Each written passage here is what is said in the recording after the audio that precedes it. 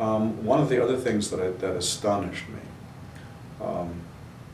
and frightened me some is just how physical grief is.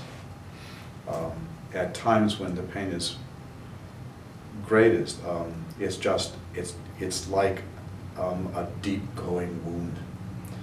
Physical. I don't mean emotional. I mean just physical. It's like someone had reached down into my gut and down my throat and pulled things out. And physical things triggered it, and physical things gave me comfort. One of the times I remember very distinctly of falling into a really deep kind of anguish just happened as I walked into our closet and I pulled a sport coat off the rack and I brushed against one of Linda's coats. And I just couldn't take it. And it threw me into a spin for a couple of days. Physical contact.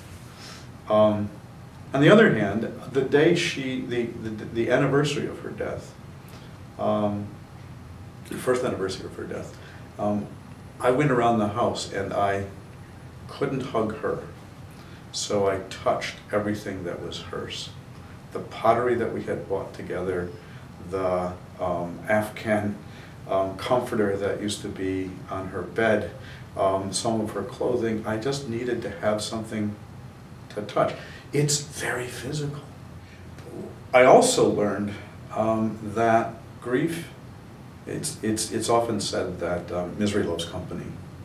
And I think that's probably true, but grief wants no company. Grief is an isolating thing, or it can be. So I would sit in the park, and I would see people, families, kids, and strollers, and parents, and strollers, and kids, and around, young lovers walking hand in hand, and the like, and I saw all these connections, all these strands, bringing them together, and I felt cut out of that, like someone sort of clipped me out of that loop.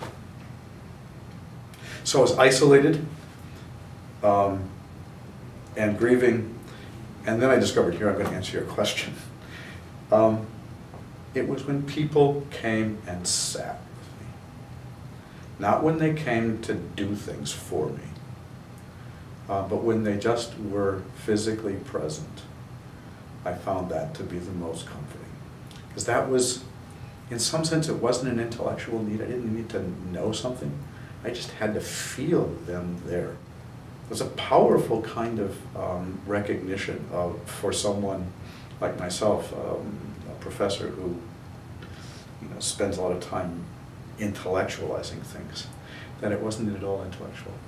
It was very personal, but very physical.